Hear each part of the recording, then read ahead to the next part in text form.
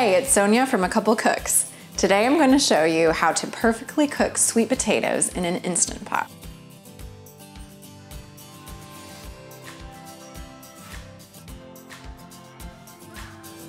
Now, why would you want to cook sweet potatoes in an Instant Pot instead of baking them? Well, the cook time is a little bit shorter. Also, it cooks them perfectly every time. They're very moist and they have a kind of velvety interior.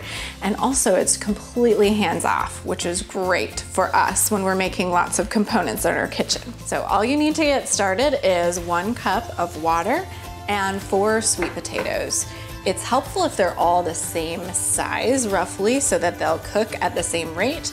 The ones we're using today are medium to large. They're about 10 to 12 ounces each. We'll be cooking our sweet potatoes on the high pressure cook, and to do so, we'll need this trivet. So put that right in the bottom of your Instant Pot, and then place your potatoes inside. You can stack them if you need to, and then pour in 1 cup of water.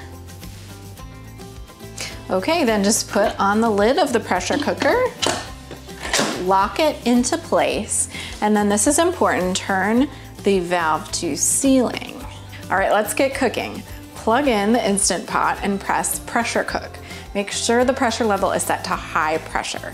Then use the plus and minus buttons to set the time for the recipe. For this one, it's 16 minutes. And that's it. The pressure cooker will immediately start to come to temperature and then start the cooking. Now, one thing that I learned that I didn't know about a pressure cooker is that it has to preheat. So it has to come up to pressure. This takes about 10 minutes, but it varies per recipe. So make sure to account that time when you're planning during your meal prep. Once the Instant Pot comes to temperature and starts cooking, the numbers will start to go down until they reach 0 and the Instant Pot will beep. At this point, for this recipe, we are going to use the natural release process. And this means that the Instant Pot will naturally cool down and let go of some of the pressure. So after the pressure cooker beeps, make sure to set a timer for 10 minutes so you don't miss it. We've had that problem in the past. That's it, just unlock the top and you're ready to go.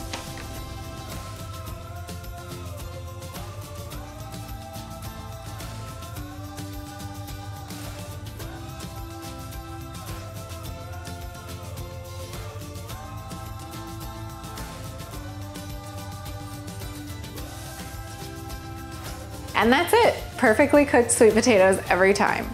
For more recipes and ideas on what to do with your cooked sweet potatoes, visit acouplecooks.com. See you next time.